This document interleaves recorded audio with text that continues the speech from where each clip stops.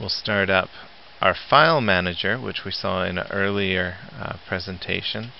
And this is the file that I was working on. It looks like a piece of paper there, and I can see a preview of the file that I was working on. So this is your kind of file cabinet view. We watched where we saved it, and there it is there. So I'm going to open it up again. So saving is what you do when you're done for the end of the day and you want to come back a day or two later and continue working on it. The other thing I should mention about saving is sometimes our help desk get calls and they say, I can't find where I put my file or where I stored my attachment.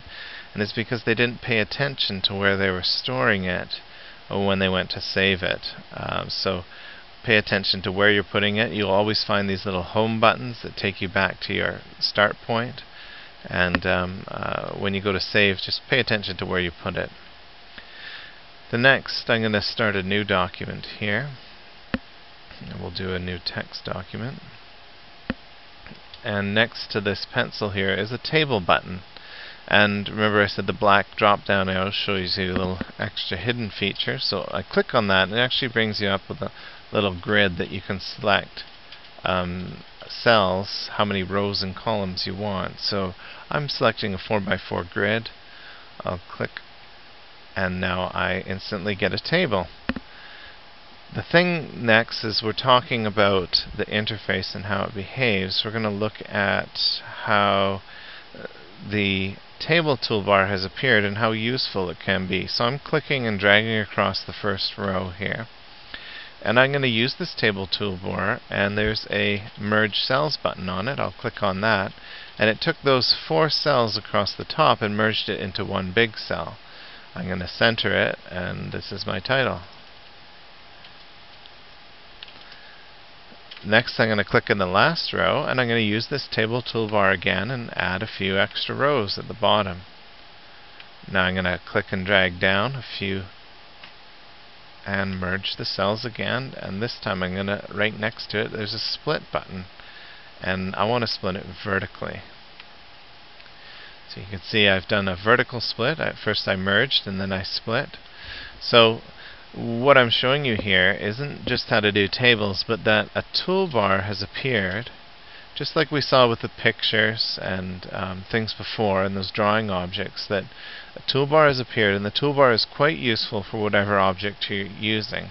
Now some people see the toolbars and they get annoyed and they hit the close button, and then they have troubles trying to do things with the table and they fight with it. But if you leave the toolbar open and work with it, it makes it easy to work with the particular object you're working on. If I click below the table, the toolbar disappeared. If I click back in the table, the toolbar reappears. Another thing, we were looking at right-clicking earlier with the picture. Sure, this toolbar has some stuff to do with borders. We can play with the borders here. But if I were to right-click and go to Table and look at the borders, there's a very fine-grained tool to manage the borders on your table. You can choose which edges of the cells you want the borders on. You can choose the thickness. And it is very detailed. Through a right-click gives you lots of options, whereas if you just use the toolbar, it's kind of the most frequent used options, and they can't possibly fit all these details on there, so they hide them in a right-click. You can also get to it using the toolbar. There's a Table Properties button that takes you straight in there. With any word processor, there's usually about 3-4 ways to do the same thing.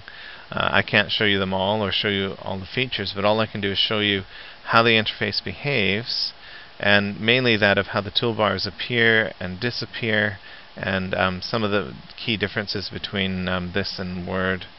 The next is, I'll just click down below, and let's start up a bullet list. A new toolbar has appeared. We're going to play with that in a second. I'll create a list here. 1, 2, 3, and 4. I spelt 4 wrong on purpose, just to show you the spell check. So a right click helps you spell check. Oh, it doesn't know that 4, so 4.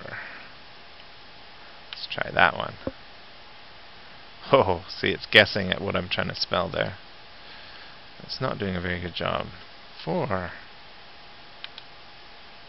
Oh, finally. I had a funny R in there. It said 4. But apart from that, we've got a new toolbar here. We're just trying to reinforce how the interface behaves. So let's say I want to move number 3 up. I can push up, and now it's 1, 3, 2, 4 in the order there. If I want to move it back down, I can push down, and it's back to the right order. Let's say I wanted an unnumbered entry. I can hit an unnumbered entry, and I get a blank spot. So this is my half. So I got 1.5. Let's say I wanted 2.5, and I wanted it indented. I can indent it, and if I want to change it to ABC, I can change it to 2.5 and a bit more. So as you can see, this toolbar again has appeared. If I don't close it and I play around with it, it automatically makes it really easy to work with these particular object or the particular task at hand. The next I want to show you is how to get help in the program. Actually, before I get help, if you did a mistake, you can undo. There's an undo button here, and you can redo. So that's quite useful when you make your mistakes. You can fix them or just undo them. The next is, let's go to Help and OpenOffice Help.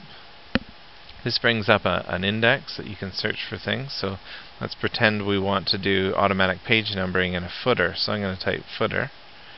That gives me 6 sub things under footer of what I can do. I double-clicked on About, and it tells me what a header and footer is all about. If I already know what it's about, just look for the bold text, and you'll see what you need to click on in the program.